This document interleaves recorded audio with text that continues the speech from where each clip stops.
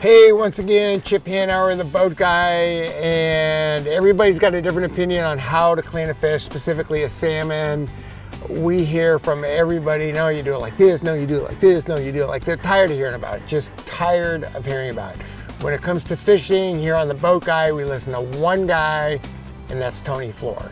Now, Tony's gonna teach you how to clean a salmon, so just shut up and listen and do it the way Tony tells you. Don't make me come looking for you. So we like to remove the innards out of our salmon soon after we catch them and put them on ice.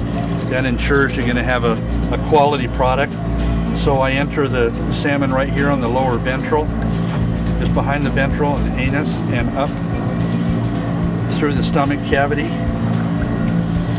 And I stop just short of where the pectoral fins. It allows me another place to carry a salmon, especially big salmon. I remove the gills, cutting right here at the isthmus, just forward of the heart, and the gills go away. So just like that. So now I can, I reach into the esophagus area right here at the as it enters the stomach, right in this area, and I detach the esophagus from the fish.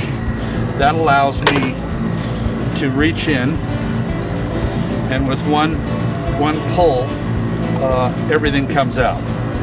Now see, this is a female, and here's the eggs. A pink salmon female carries about 2,000 eggs, and so out comes all of the innards. So we have a nice clean removal. And then the last thing is, this is the kidney. And so the kidney, I slice the kidney open